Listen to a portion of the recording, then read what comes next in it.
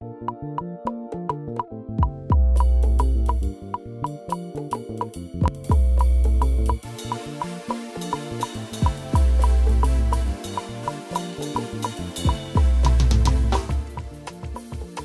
you very much for being here. This is a high point for us annually, and your presence here is a clear demonstration of your support for our prize for literature. The CORA Book Party has become a customary manner of relaying the outcome of the shortlist of 11 as the stages continue in the process for selecting the award-winning book.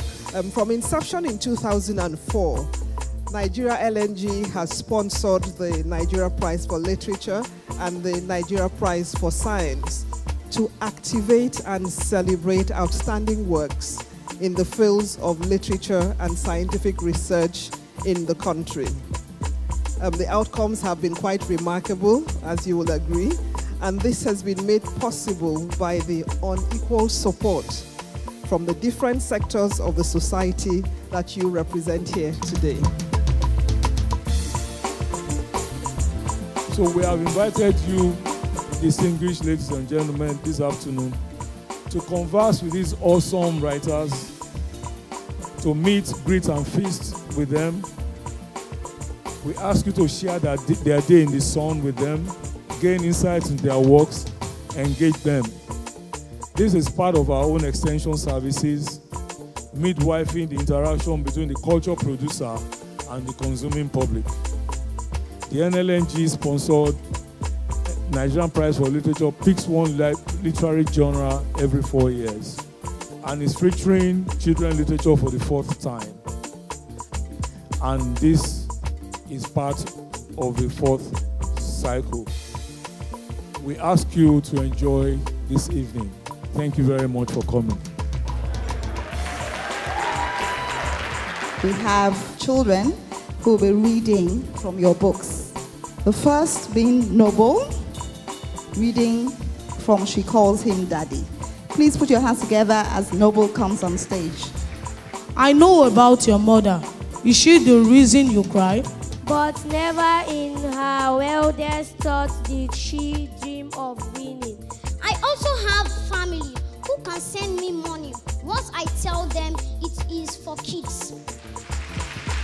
Wow, very impressive. Thank you so much.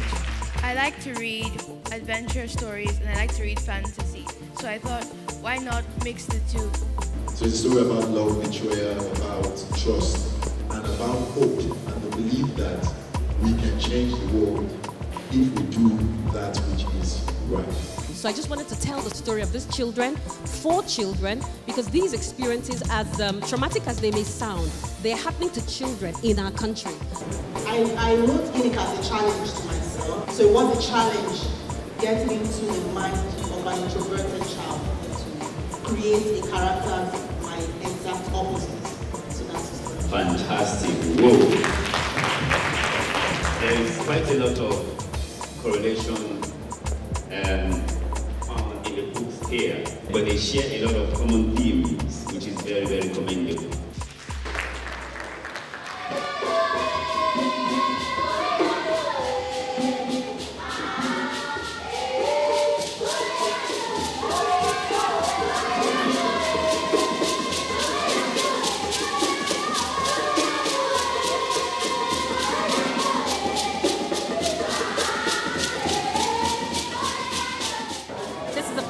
Given by Nigerians to Nigerians.